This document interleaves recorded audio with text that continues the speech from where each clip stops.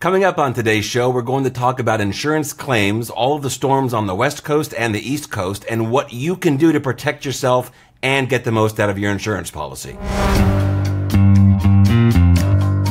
Buckle up, everyone. You are strapped in and ready for the Insurance Hour with me, your host, Karl Susman, informing, educating, and entertaining Californians one policy at a time. This is Insurance Hour. Hello, and welcome everyone. This is Karl Susman, and you are tuned in to Insurance Hour. Excited to be here. Lots of stuff to talk about, but let me give you all the numbers first so you know how to reach me.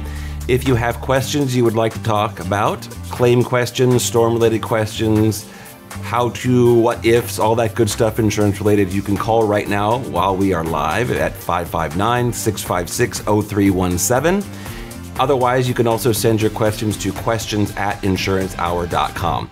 We are live right now, and we are sharing our goodness of insurance knowledge with the following incredible stations. We are on KMET 1490 AM, KSTE 650 AM, KALZ 1400 AM, KZSB 1290 AM, and KFIV 1360 AM. And if that's not enough, you can also catch us on Spotify, TuneIn, iHeartRadio, Amazon Music. I can't say the you-know-what word because everyone's machine will start talking. Of course, we're on YouTube and podcasts, and we are streaming live on X Spaces. Now that we have all that out of the way, let's get to it.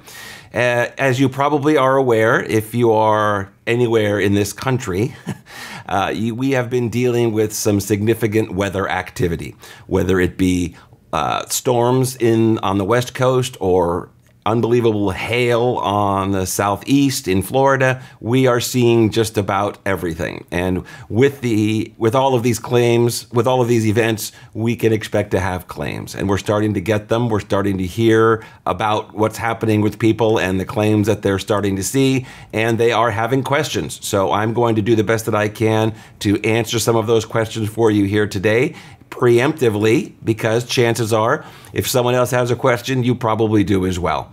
I'm going to start out really simple.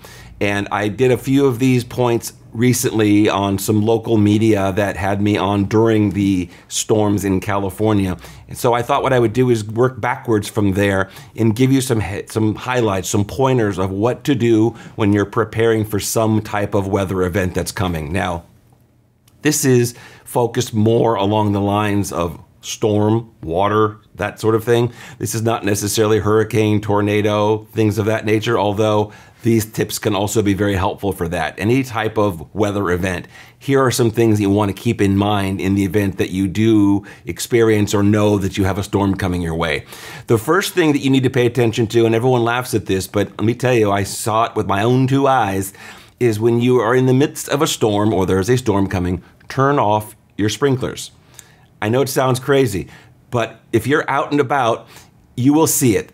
While the rain is pounding, while the storms are happening, people's sprinklers are still turning on. People are in their homes, right? They're safe in their homes. Sprinklers are on timers, and the timer just turns the sprinkler on, and there you go. So you've got a deluge of water and people's sprinklers going, and it's not as if those people driving around are going to stop and go knock on the door. Hey, neighbor, you might want to turn your sprinklers off. So first, obviously, we don't want to waste the water. And second of all, you're just saturating your home and your neighborhood with more water that you're trying to, in essence, keep your home safe from. Timers on sprinklers off. Someone actually had a great suggestion. You know, we keep getting these storm alerts on our phones. We get Amber alerts, storm alerts, things of that nature. I'm going to be speaking in Sacramento next month at the Capitol about some insurance-related issues, and I'm going to bring up the idea that perhaps when there are storms that we're looking at, flash flood warnings, things of that nature, that in addition to having the usual flood watch in effect where you basically look at the alert and you say, okay, I'm not sure what I'm supposed to do, to maybe actually say a few things in there. Take shelter, turn off sprinklers, put a few things in that message. We're already getting the alert. Why don't we have a little bit of practical information that we can pass along as well? So we'll be working on that. So turn off the sprinklers. The next thing is we tend to be, how do I say this? connected to our mobile devices, right? We're really attached to them. So if you know there's a storm coming, make sure that your cell phone is charged. And if you have any of those extra battery blocks or an extra charging case, keep those charged up and handy as well. Now, it's not just because we have cell phone addiction, but during storms, it's very possible that there might be a power outage. Now, if there's a power outage, most people have internet connectivity at home. That internet connectivity will go out as well. Or even if it didn't, your computers, for the most part, are going to be going offline, or the battery will run down, something along those lines. The cell phone is running on a different infrastructure than your home internet connectivity, whether you have fiber, cable, whatever you might have. So remember, in the event of a storm, your cell phone may still work because, again, it's working on a different system, on a different infrastructure. So that is your lifeline. That is your connectivity to the outside world. If your power goes out and the internet goes down in your home, that's the way for you to stay in communication with potential emergency officials. If you need help, if there are additional alerts that are coming, that will be a place for you to get them. So this is the one time you're going to be told, be sure to keep your cell phone charged, handy, and even an extra battery, because that might just be the way that you are able to stay in touch with people. Now, during storms, you might have something happen with the power going out, like we're talking about, and the first thing that goes through people's mind is, well, what happens to my food? What happens to the food in the fridge? So I'm going to tell you what you might want to think about doing in the event of a power outage. This is actually good in case the power goes out for any reason, storm or not. Now, first, you want to stop the browsing, right? You don't want to just be opening the fridge, peeking, closing, and opening, peeking, closing. Decide what you want. Know what's in the fridge, get it, close it. Because as long as that refrigerator door stays closed, your food and your perishables will probably stay relatively cool. Now, this is the part nobody likes. In the event of a sustained power outage, open up the freezer and take out the ice cream. Take out the frozen peas. Take out some of those things that are not essential and put those items in the refrigerator, because what that will do is that will actually act to continually keep your refrigerator and your food from going bad.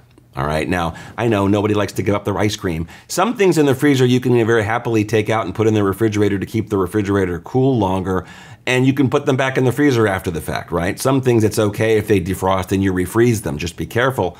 But the point is that you can keep your freezer items in your refrigerator, because that will keep the things in the refrigerator cooler longer, okay? Another one to keep in mind during storms, remember back in driver's training, they used to teach us, if you're old enough to remember having driver's training, they would teach us that when you park your car on a hill, if your car is on an uphill, then you would turn your wheels to the left. So if the brakes went out, the car would fall back and the wheels would stop the car in the curb. And if you're on a downhill, you would have your wheels turned to the right. Well, what the heck does this have to do with a storm? Well, let me tell you, it only takes 5, 6, 7 inches of water for your car to be literally lifted off and start moving along with water flow. So what you will find is you will see a lot of damage to vehicles that are literally off and running. They are literally being swept away. They're hydroplaning on storm water that's carrying them around. So if you can't have your car in the garage, that's obviously ideal, or under a carport. If it's on the street, just take a few seconds to run out there, turn those wheels in the right direction so that in the event there is that level of moisture that's coming down and water flowing, you're not going to have your car take off. And whatever you do, and I've actually seen this as well, don't try and stop your car. First of all, don't get in front of it, please. Second of all, even if you can catch up with the car as it's sliding around and you manage to even get in, it doesn't matter, because you're not going to be able to press the brakes and stop the car. It doesn't work that way. The car is almost like being on ice. 6, 7 inches of water will move the car. So what you want to do, maybe chase after the car yelling, get out of the way, something like that, but stay safe.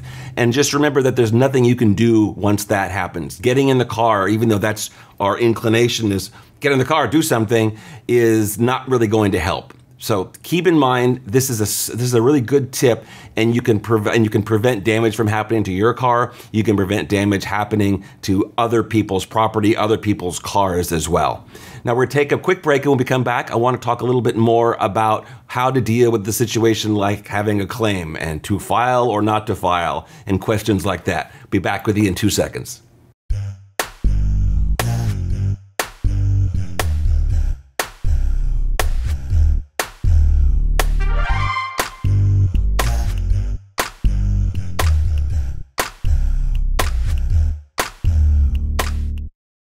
I'm sure many small business owners out there have been hearing a lot about fractional CFOs, but aren't quite sure what they are or how they can help.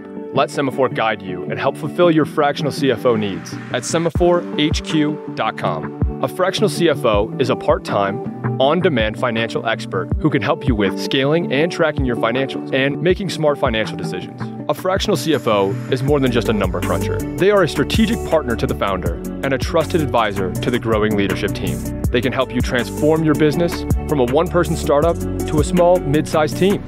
So now that you have a better idea on what it is, how do you know if you need a fractional CFO? The answer depends on your stage, size, and goals. If you are interested in learning more about how a fractional CFO can help you scale your business, call or text us today at 720-766-8869 or check us out at SemaphoreHQ.com.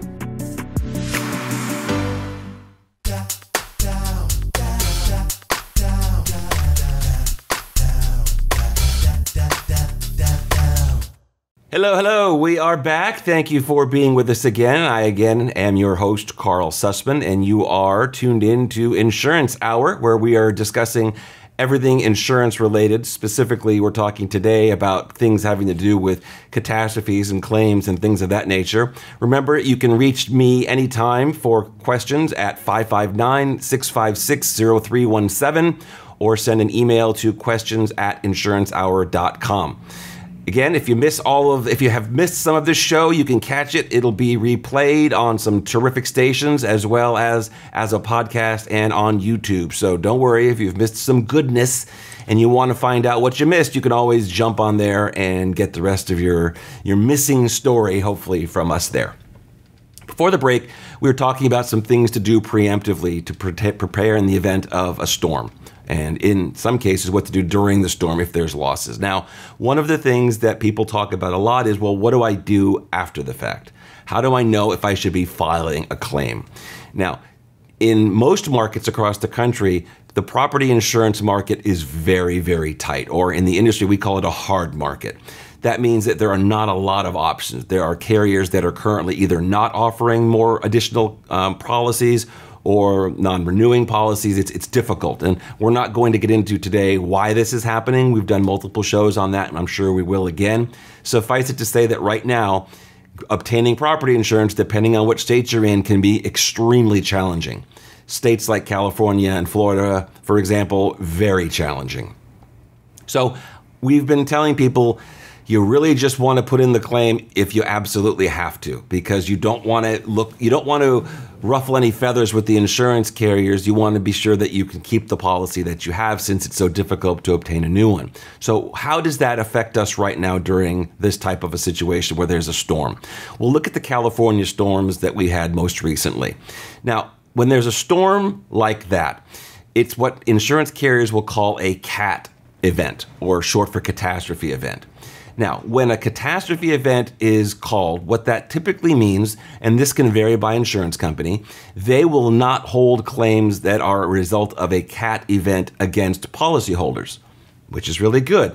In essence, they're saying, well, you absolutely couldn't have done anything about this, so you're not going to be penalized as having been negligent in some way and have a loss count against your claim record. Now, what constitutes the CAT loss is not by any means specific to all carriers. It's not uniform. Every insurance company has their own guidelines for what they consider a CAT loss. Also, they also have their own determination as to whether they're going to charge you or not for that CAT loss.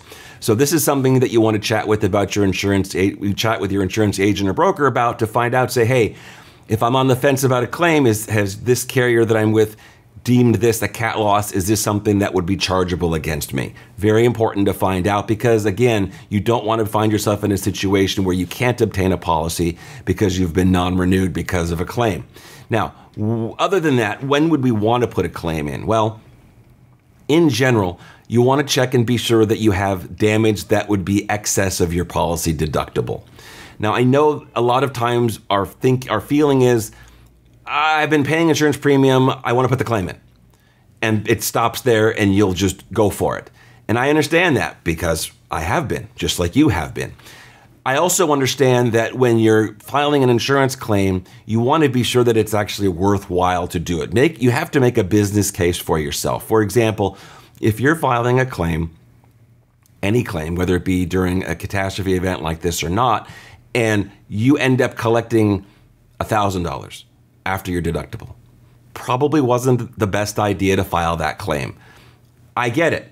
Well, then why do I have insurance? Okay. You have insurance for the large losses. That's what you need to look at your property insurance and your auto insurance for that matter in the light of. This is not something that's going to pay or you would want it to file a claim for just for some small type of damage. So the general mantra that I give people is if you can comfortably afford to pay for the damage, especially in this hard market where it's very difficult to obtain property insurance, then you probably should just deal with it out of pocket.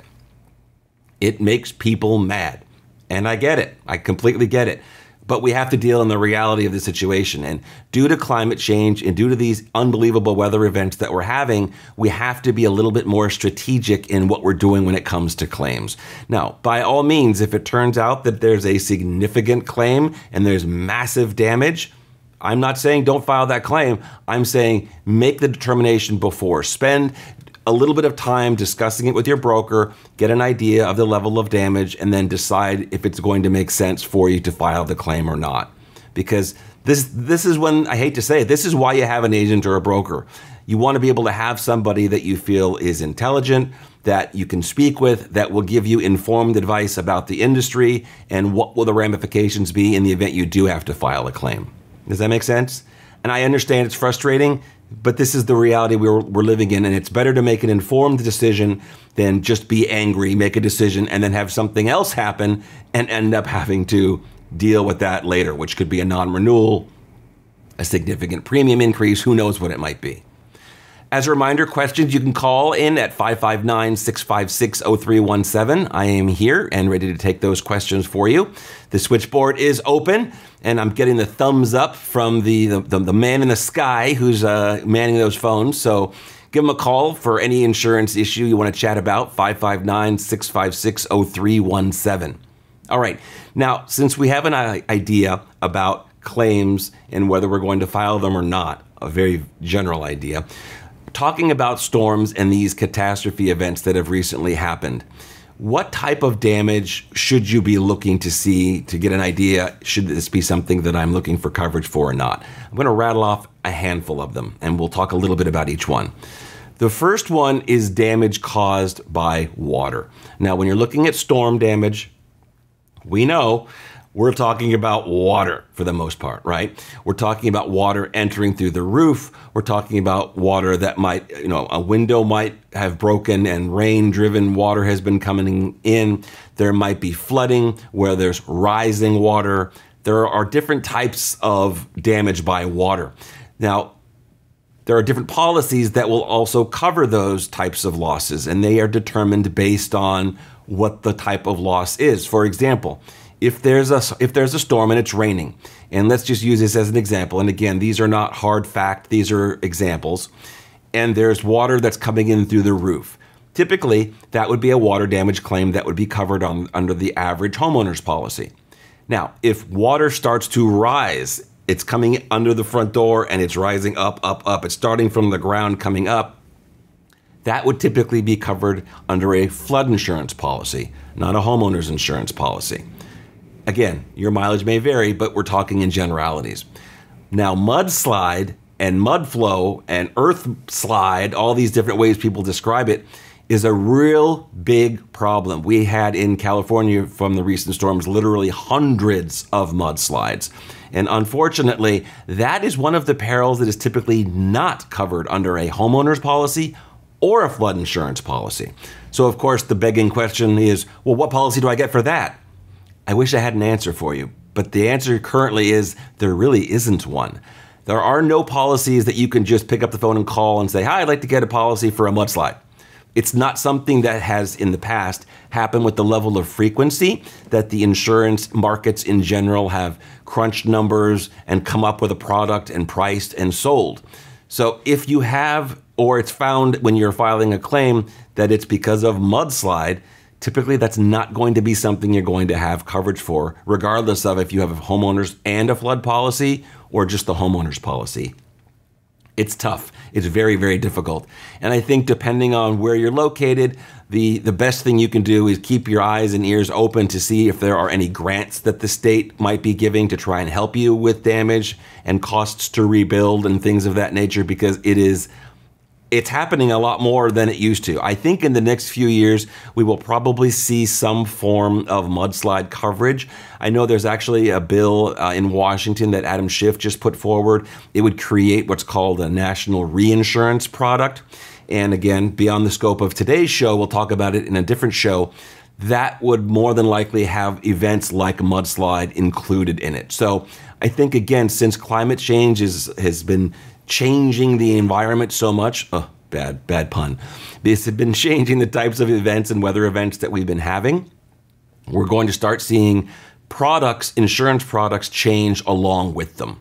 And part of the slowdown is because we do have some regulations in different states that make change difficult or make it happen at a slower pace than we probably would want it to have happen, right?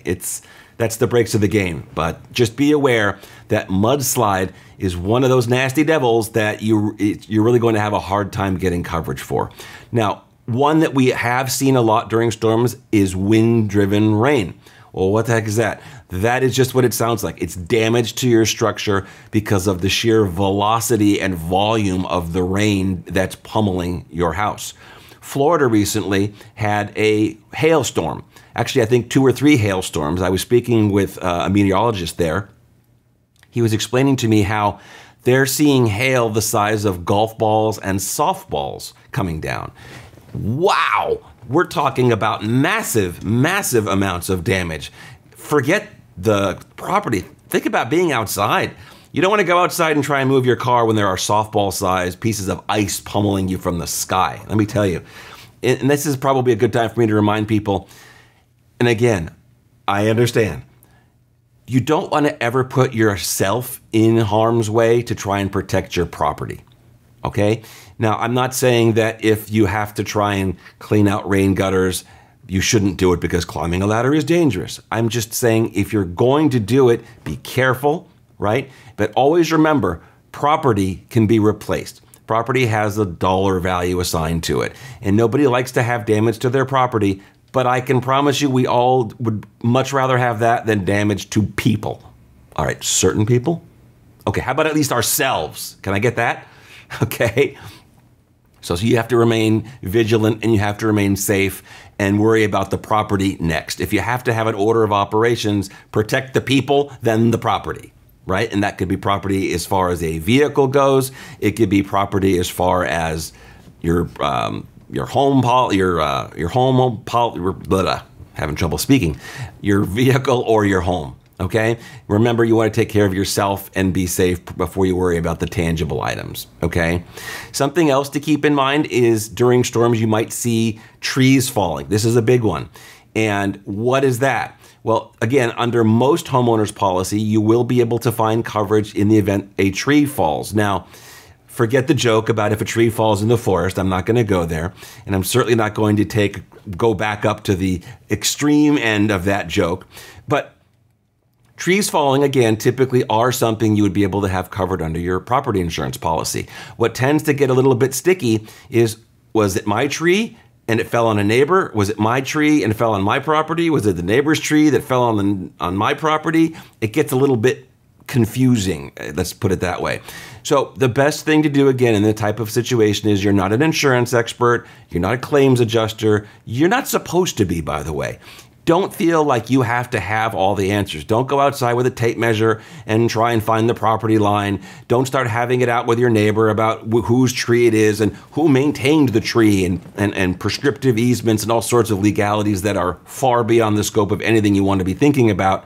This is why you have an insurance broker or agent and why you have an insurance company.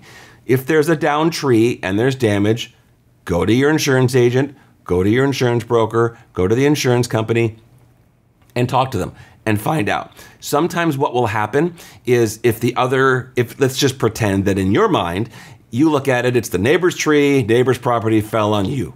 Clearly not your fault, right? Why would you go to your own insurance company? Well, if you're having trouble getting the neighbor to actually step up and file the claim and start to get the damage repaired, sometimes what your own insurance company will do is they will do the repair work and they will do what's called subrogate, meaning they will go back to the neighbor's insurance policy and get their money back, which is great for everybody because now your insurance carrier has not been out of pocket anything, which means that should not affect your claim record.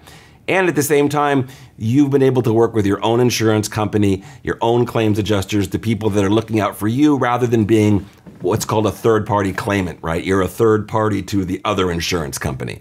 That's something you'd like to, in essence, I don't want to say avoid, but that's something that you would want to, it's a lot easier to work with your own insurance company than it is to work with somebody else's insurance policy, which makes sense, right? You're not their client. You're not their customer. You've not been paying them premium. You're just somebody else that's filing a claim, and likely they're going to end up having to spend money and pay you in order to have that claim get settled. So keep in mind, if you're having trouble with a neighbor and their insurance policy covering something that you believe you have damage from, you can go to your own insurance company and see about having them pay for the damage for you, and then they will hopefully subrogate back to the other insurance company. All right. Having said that, let's take another quick break, and when we come back, we're going to talk more about different types of damage, when to file a claim, when not to file a claim, and different things you can do in the event that you have filed a claim and how to deal with that. Back in a flash.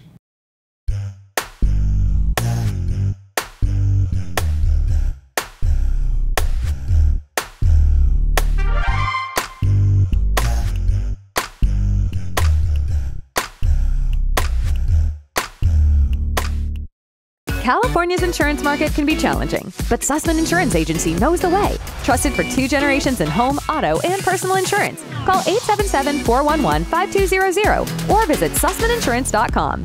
Navigate with confidence.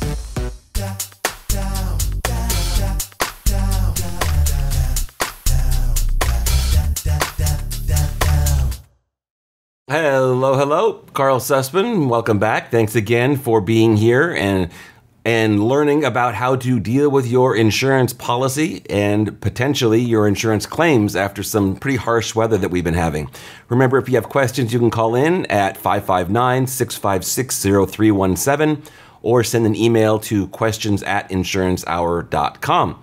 You can also dial pound 250 keyword insurance, and that will get you to someone that can help you out right away.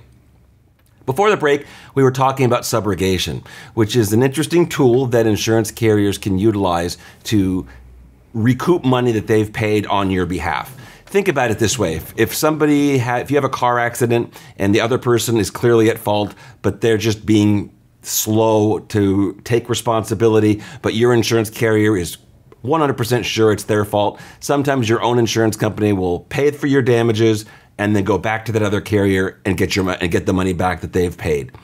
Let's face it, you and I can push and push and push, but when it's one insurance company to another insurance company, first of all, they're much better at it than we are, and let them do it. That's one of the tools in their tool chest to try and maintain premiums and keep you from being dinged for something that's not your fault.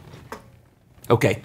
Something else I wanted to talk about in the recent storms, whether you're on the West Coast or the East Coast, and that's what happens when a storm damages your vehicle. Now, again, if we're talking about the storms in California, a lot of people are thinking, oh, there was damage to my vehicle. What am I going to do? What's going to be covered? Now, most damage to your vehicle, if the vehicle is not in motion, right, so you're not driving it, is going to be covered under what's called comprehensive coverage, or it's also known as other than collision. I can't stand that they call it comprehensive. They've called it that forever and ever, and that's just the way it goes, because comprehensive implies what? Well, look it up. Comprehensive means a lot, or everything, or close to it. So I think it's very misleading that we call it comprehensive coverage, because it literally has one function, and that's to pay for physical damage to the vehicle while the vehicle is not in motion. That's it. That's not very comprehensive. But that's the coverage line that it would be falling under in the event that you have a claim like that. So if your car does, have a leak in the window, or you were unlucky enough to not roll the window up and water got into the car and damaged it. If you are one of those unlucky people and the car gets slidden slide away or it slid away and became slidden.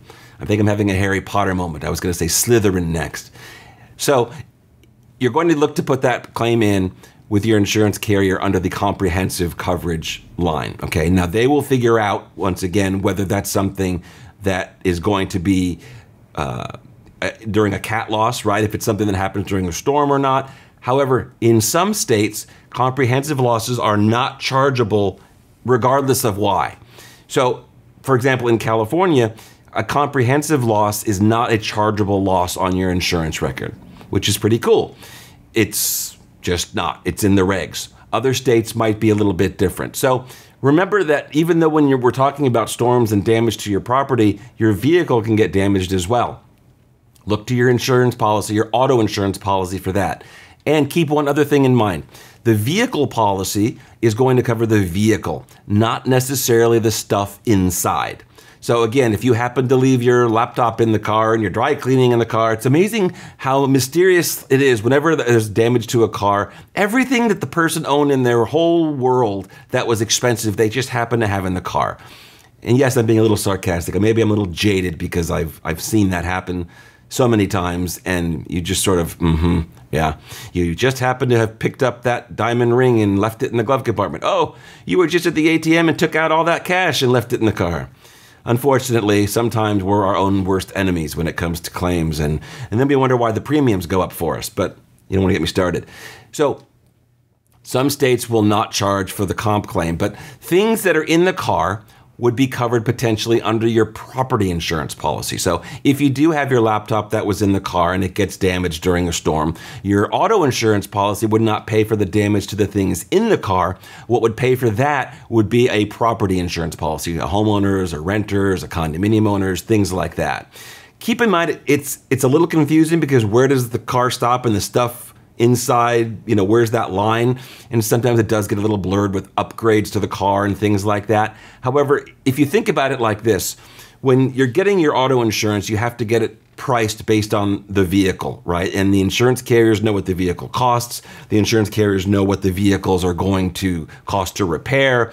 And if they can't price it if they also assume that you're going to have $10,000 worth of equipment in it, right? So that would not be covered under the auto policy because they would have no way of pricing it or knowing that it's there to begin with. Keeping that in mind, loss under your property insurance policy would be under what's covered personal property away from home. And it's usually a percentage of the personal property total coverage that you have on your homeowner's insurance policy or your renter or your condominium owner's policy. So again, without a pun, your mileage may vary, but in the event you do have damage to things inside of your vehicle, remember that you can actually look to that policy, your auto insurance policy, to get damage paid for, to get your claim paid for, okay? Now, let's talk a little bit about what do you do once you file the claim, okay? Let's say you've gone through all the machinations mentally, you've done the math, and you realize that, yeah, this is just a significant enough claim. I need to file this claim. I need some assistance with this. So how do you do it? Now, there are multiple ways to file a claim. The most, well, I shouldn't say the most. Let's just take 3, for example. You can call, you can file it online, maybe on your computer, or if your insurance carrier has an app. And let's talk a little bit about all 3 of those ways because there's benefits and challenges to each of them. Before I do, remember if you have questions, you can reach out at 559-656-0317 or send your questions to questions@insurancehour.com. Okay, if you're filing your claim on the computer, that's fine. Make sure that you put the basic information in, answer all the questions, and be sure you get a claim number or some type of confirmation number at the end. Sometimes people think they've answered all the questions and they go along their merry way, and it turns out they actually haven't. And then there's a problem because now all of a sudden the claim hasn't been opened and you're waiting, you're getting annoyed, and the insurance carriers know the wiser. So you have to go ahead and be sure you get some type of a confirmation number. Same thing goes if you're putting in the claim on your insurance company's app. Now, those tend to be a little bit easier because they ask less questions, and it's really just an initial reporting stage. It's just quickly to get the claim information submitted. It's just get that out there for people and get the claim process started. Again, Be sure you get a confirmation number. Just take a print screen, screenshot, whatever you want to do. Make sure you have proof of that claim number or that confirmation number, or as one of my clients called it, the receipt. Get a receipt, which is exactly right. Get proof that you purchased or proof that you filed that claim. Now, calling in and reporting a claim is another way to do it.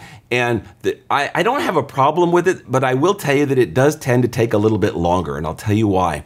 The insurance industry is a little bit like your doctor's office. You know, you go to the doctor and you sit down with someone and they say, so what's wrong? And you say, oh, it hurts when I do this. And they say, well, how long? Well, I know, for a month. And they go through all these questions. They're taking notes, and then they leave. And then they come back, and there's someone else that's either the doctor or another nurse. They're taking your vitals, and they're asking you the same questions. And you're like, okay, I just went over this, but you go over it again. And then finally the doctor comes in, and guess what? The doctor's asking you the same questions. When you call to file an insurance claim, the system is a little antiquated sometimes. And again, I'm speaking in general terms. Different insurance carriers work in a differently. But what you'll find is you'll get an initial claim taker, which is really just going to say, what happened? And when did it happen? They're not going to tell you, oh, you have coverage for that, or oh, you don't have coverage for that. They're simply going to say, thank you for that information, and what do you have to get? A claim number or a confirmation number. Sometimes they'll also give you your claims adjuster's information, which is a great thing to do. If you can get a hold of your claims adjuster's information right there and right on the spot, then you're even better off because you know the next step. You know who you're going to be communicating with. All three methods require getting confirmation that you filed the claim. But understand that when you're calling, you will get a claims taker. They may, in fact, transfer you to someone else to get more detailed information. You see the doctor's office example. And then guess what? The claims adjuster, I can almost guarantee you, regardless of which way you filed the claim, is going to start out by saying, what happened? It's frustrating. And they're not trying to do it in a way to catch you. I've had people say, well, I'm afraid I'll say the wrong thing. First of all, if you tell the truth, you never say the wrong thing because the truth is the truth. It's always the same. It doesn't change. So a lot of times the process might seem like they're trying to trick you or catch you in some inconsistency. It really isn't. It's really just a process. And the process, sometimes it does go through different people. And let's face it, if I was a claims adjuster, and wow, they have my respect because I could never do that. Can you imagine? All you do is deal with people after they've had something bad happen. My hat goes off to the claims adjusters that are out there. If I were a claims adjuster, I tell you, I wouldn't want to look at someone else's notes and start dealing with a claim. The first thing I would want to do when I talk to a person is say, tell me what happened. Even though I know they've probably already told the story at least 2 other times. It's just one of those things you want to do. So remember, you want to get a confirmation number, no matter how you file the claim. And regardless of anything, if you do get the adjuster's information, it's always nice to send them a quick note. I like to do it I wouldn't be pushy. I wouldn't be, okay, you're my adjuster, where's my money? Yes, I've seen emails that are just about that aggressive. You want to just maybe reach out and say, hey, here I am, you're my adjuster, here's my claim number, please contact me at your convenience. Remember, and we could do an entire show on the claims adjusting process, maybe having a claims adjuster come on and we can do some Q&A with them. It's a challenging job. And speaking of challenging, we're going to talk a little bit more about that when we come back. Quick break, and I will answer some more questions. I had a couple come in over email while I've been talking. I'm going to look at those, get those ready, and answer those. Remember, you can reach out at 559-656-0317. Back in a flash.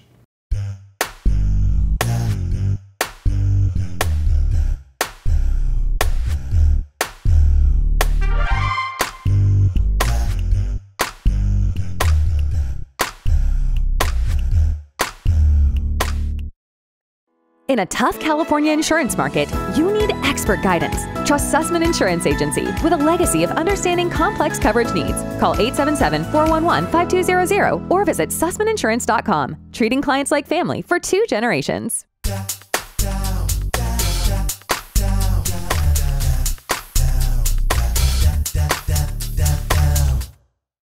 Hello, hello, and welcome back to our final segment of Insurance Hour with me, your host, Karl Susman. Thank you so much again for being here. Hopefully I'm helping you with this. I know that it's been tough to try and deal with insurance carriers and to deal with premium changes and claims potentially. So keep in mind that I am here. Use me as a resource. I want to help in any way that I can.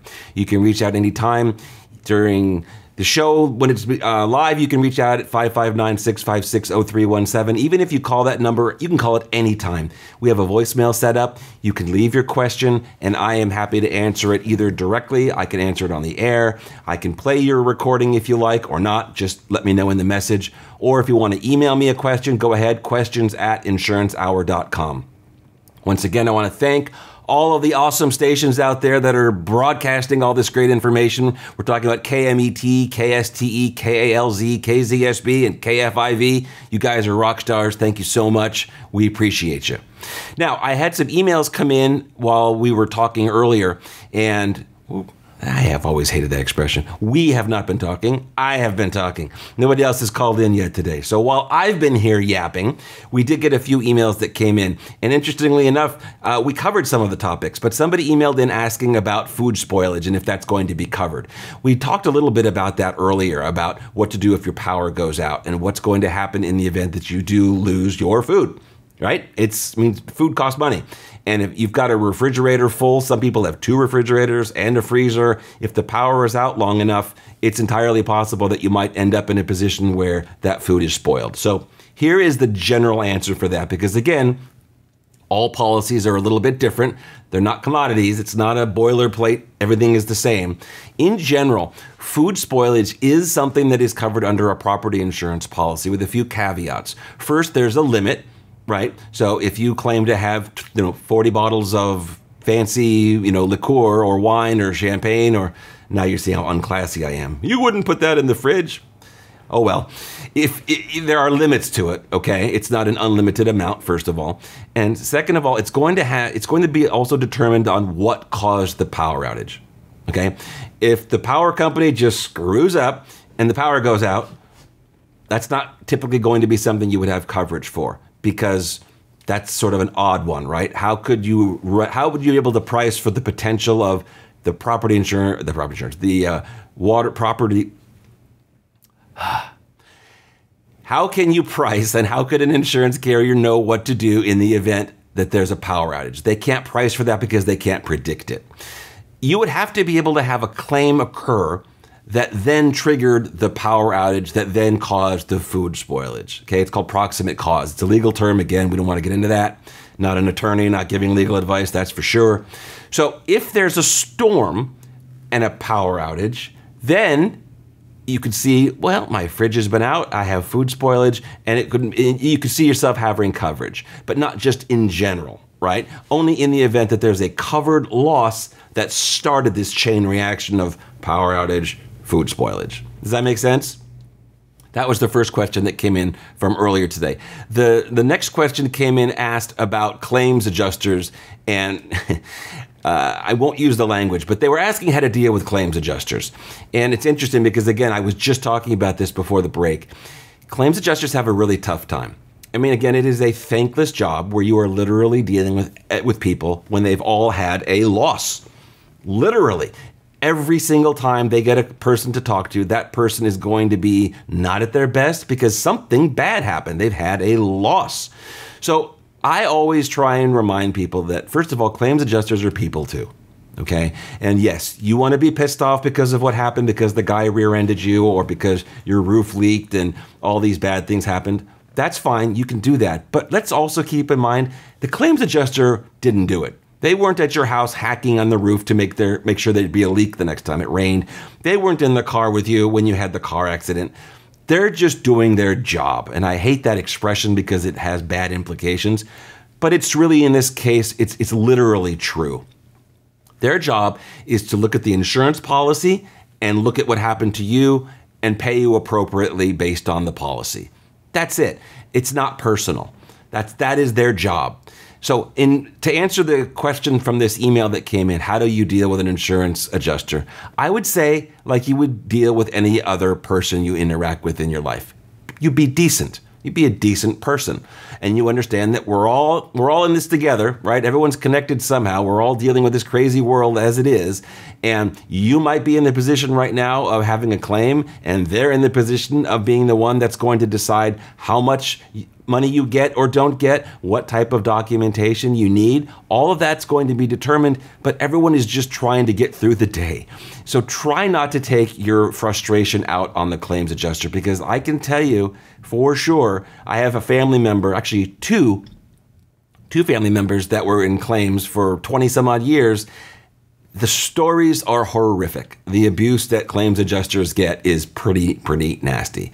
And I understand, again, why, right? This is an emotional issue. This is a time when there's been a loss. Something bad has happened, almost by definition. So deal with a claims adjuster like you would deal with any other human being. Remember, they're human beings.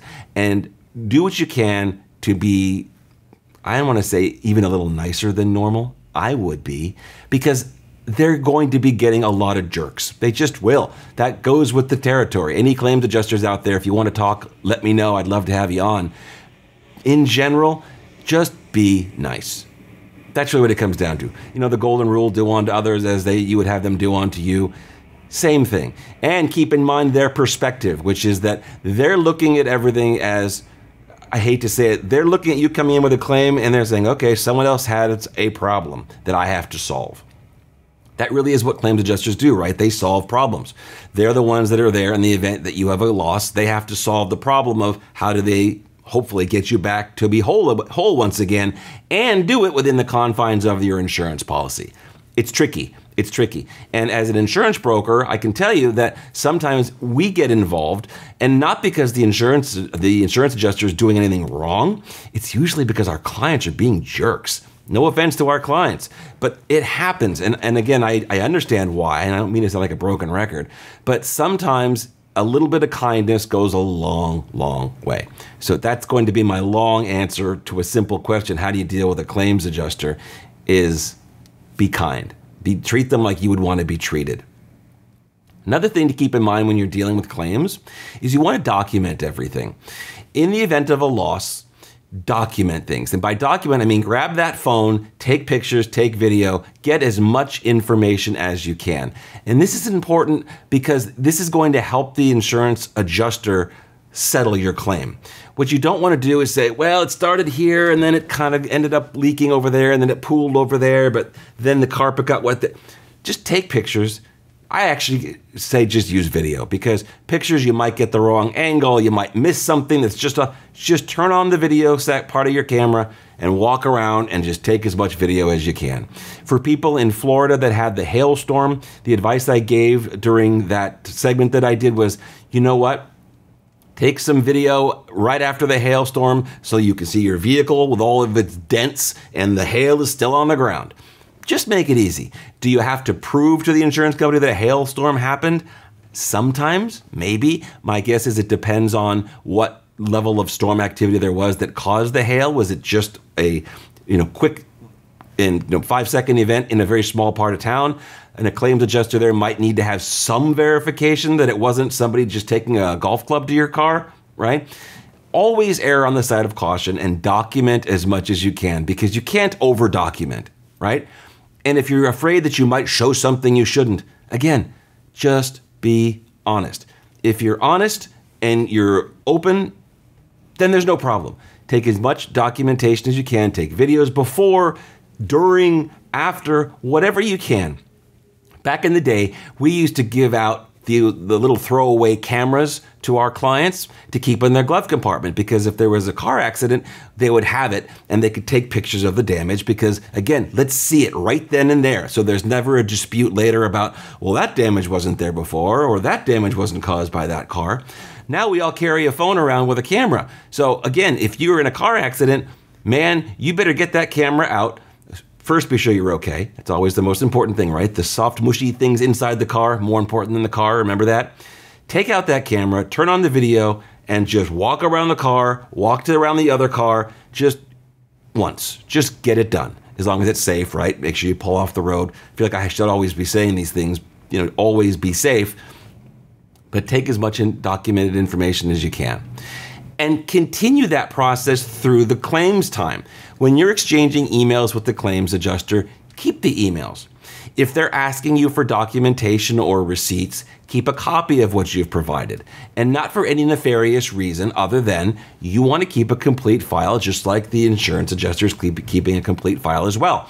Sometimes, again, they're human, they might lose something. They might misplace something. One claims adjuster might go on maternity and another claims adjuster comes in and takes over and they don't have all of the paperwork. Well, if you have everything nice and organized in your file, you can very easily say, here you go. And do you think that's going to make the adjuster's day? Yeah. You're going to make their day by not having them have to go through the entire process again. If you can say, oh, don't worry about it. If you didn't get everything from the old adjuster, I've got everything right here. Always a good thing to document things as they're happening, and at the same time, hang on to the documentation after that. Does that make sense? So, as we're looking to wrap up right now, I want to let everyone know a couple of things to keep in mind. Insurance fundamentally is going to be changing. It just is. What used to be the weather patterns of the past are the past. They are not indicative of what we're seeing in the future. So our insurance policies are going to change.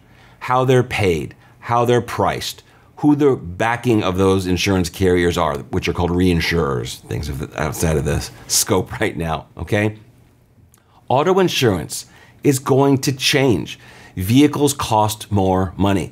It costs more to repair a vehicle. It costs more for someone to have to rent a car. All of these things are costing more because of the technology that's involved. Expect there to be changes in premium and in product. And also, it's more important than ever to read your policy, understand it, ask your broker or agent to help you out. You're not supposed to be an expert, but you can ask all the questions you want, right? That's why they all get the big bucks. Understand that the way things were in the past are not going to be the way they are in the future. The fundamental concept of insurance is changing. Your products, your pricing, your underwriting. And with that, I will thank you again and I look forward to you joining us once again next time on Insurance Hour. I am Karl Susman. Thanks again. I do want to thank all of you for taking the time to listen today. I know insurance is not necessarily the most sexy concept. It's not the most exciting thing in the world. It is important that you understand what it is you're getting, what you should be looking for, red flags, you name it. You just need to know more than you used to. Things are more complicated than they used to be. If you have any questions, please reach out to me directly. You can email your questions to questions@insurancehour.com or call and leave a voicemail at 559-656-0317. Educating and entertaining Californians, one insurance policy at a time. This is Insurance Hour. This show is dedicated to Shamrock Papa.